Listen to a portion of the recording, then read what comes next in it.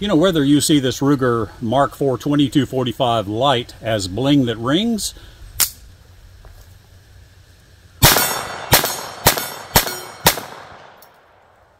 or a Buck Rogers ray gun is going to depend a lot on how many birthdays you've had.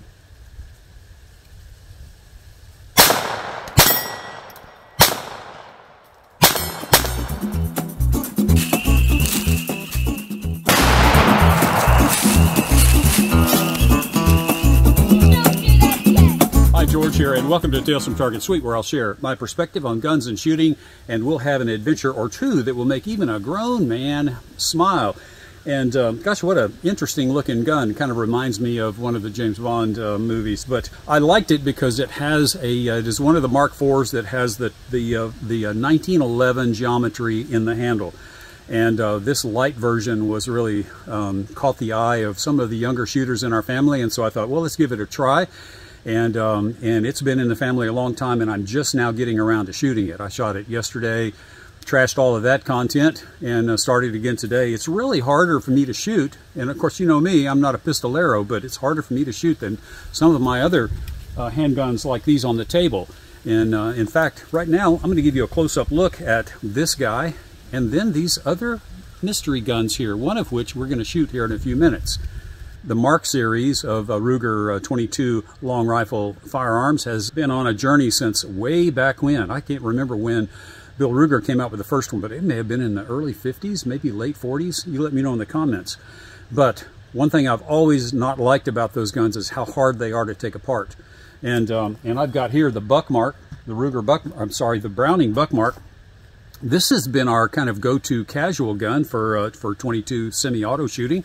And I really like it. It's a lot easier to shoot than this guy because it's got a longer barrel, and it weighs about 11 ounces more than this light version of the 4.4-inch barrel Mark IV 2245 Lite. And so this is easier to shoot. It's got as nice a trigger, at least about the same weight, and I'll show you those trigger pulls here in just a minute. But I posted a video 3 years ago about taking this guy apart and cleaning it and getting it back together, and it's a beast. And let me show you how hard it is to take this one apart. First of all, we have to cock it, put the safety on, and push this button. Just like that. Bolt comes out. Couldn't be easier. And there's been a lot of content already about this gun, but that's how easy it is to take apart. That way you can get access to the all of the surfaces you need to clean and lubricate. But what a nice looking gun. And we're going to shoot it some more. In fact, I think I'm going to show you those other three guns. I'll tell you what they are, and including the Buckmark.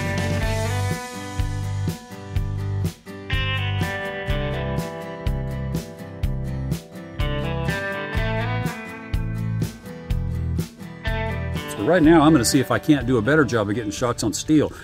It's really been a problem for me, as always, but certainly with this gun.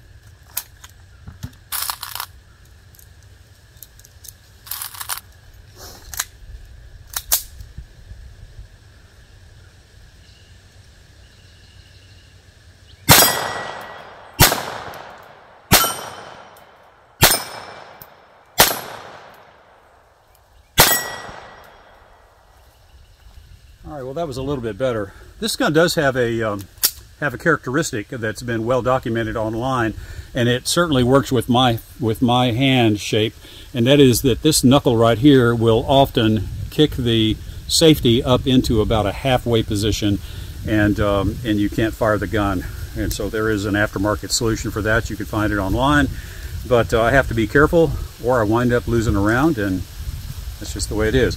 But easy to take apart. This bottle, the Lite version, has a one-piece aluminum receiver and barrel shroud, and so inside there is a very narrow diameter barrel. It's about 3/8 of an inch, but this is all aluminum, whereas on the other Mark IVs it is a steel receiver with a steel barrel, a solid steel barrel. And so those guns are much heavier, 8 to 10 ounces heavier than this one. And with the short barrel and the lightweight, it makes this a little bit more difficult to shoot. Longer barrels, a little bit heavier weight, they get stable in the hand a lot easier. So I'm going to yak too much about that.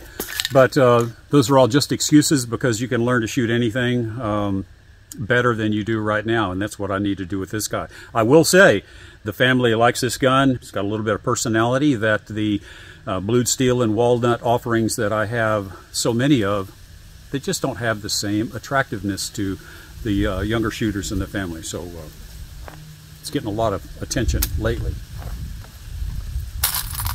But you saw those guns. There is the buck mark, of course, and we'll shoot that here in just a minute. And then there is the high standard Victor. It is a fantastic, high quality firearm. And then there is the Smith & Wesson Model 41, which has been around forever. I'm not going to shoot either one of those because they're not in the same category as this gun right here, and also the buck mark. And so now that I have this loaded up, let me load up the buck mark, and we'll just shoot this guy. It also has a 45 Lite grip frame angle, and so it's one thing I liked about the buck mark. There it is, Browning buck mark.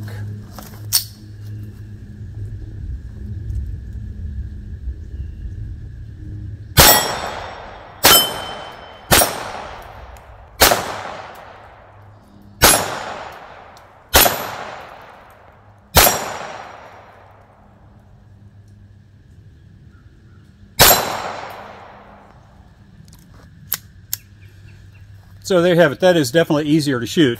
Now it could be that I'm more familiar with this gun, but yeah, I'm having a hard time with some of those smaller targets, even here at 17 yards or so. But some of that is my fault. It's got a decent trigger. It has about the same trigger. In fact, I'm going to show you a video right now, and I'll just show you all four of these guns and what their trigger pull is. It'll tell you a little something about, well, enjoy.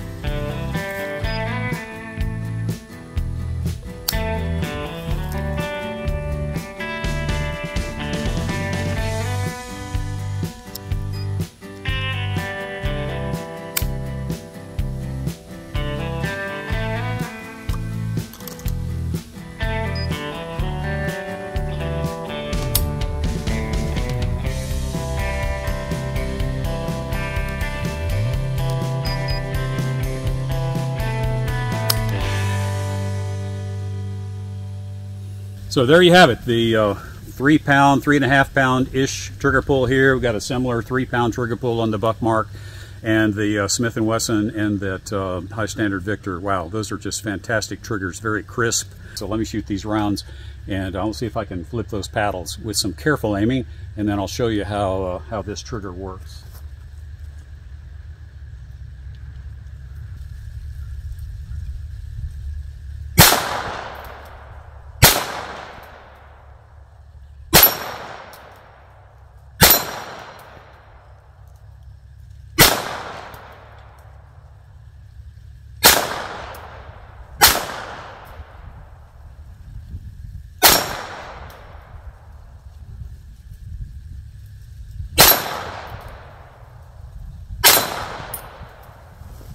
All right, that's a little bit better, but it does have a long take-up.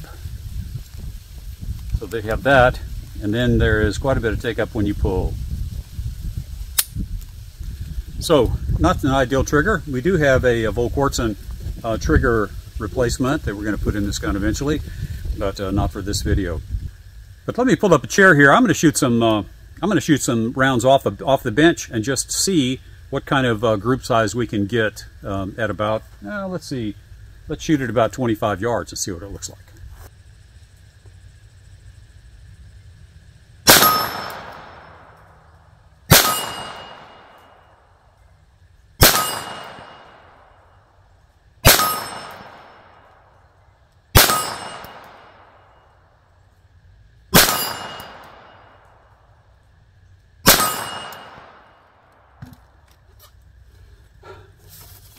So as you can tell, the problems with accuracy in that gun are mine, not the gun.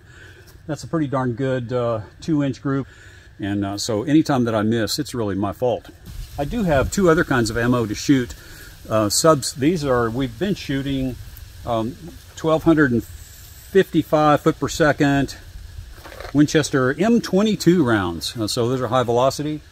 And let's shoot some CCI standard velocity. This is at 10,070 feet per second, and see, that's out of a rifle, of course. And let's see how it cycles with standard velocity ammo. Maybe not at all.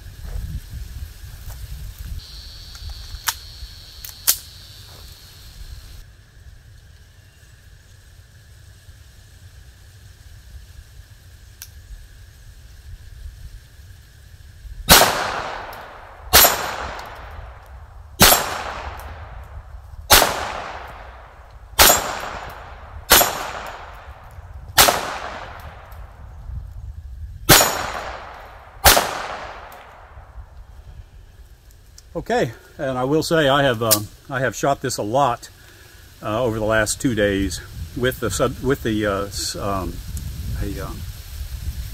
subsonic ammo, and it has never misfired. And when I started the video work a couple of days ago, first thing I did was clean it. It was filthy dirty, and I told my son about it, and he's like, "Dad, I was kind of doing a test to see how many rounds we could put through it without cleaning," and they had put a few hundred rounds through and it was still firing great.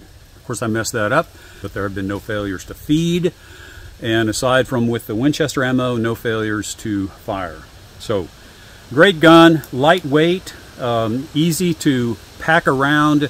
You just have to get used to the lightweight if you're going to try to shoot accurately. The gun definitely has the potential, and I'm going to put a red dot, sorry about the wind, I'm going to put a red dot on it, and we're going to make another video here coming up because I got one. So not only do I have a golden gun, but I also have a red dot, go figure. But thank you for watching. It's been a joy to be out here. It's pleasant, it's mid to upper 90s, the wind's blowing, low humidity. This is a far cry from what we've had.